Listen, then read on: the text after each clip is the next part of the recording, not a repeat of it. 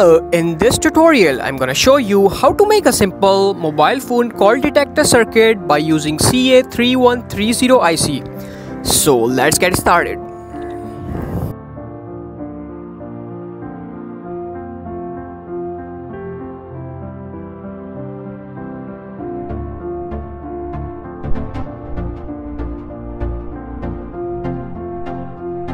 This video tutorial is sponsored by PCBWay.com. They are providing you a high quality PCB under $5 for 10 PCBs. So first register on their website and then click on PCB Instant Code.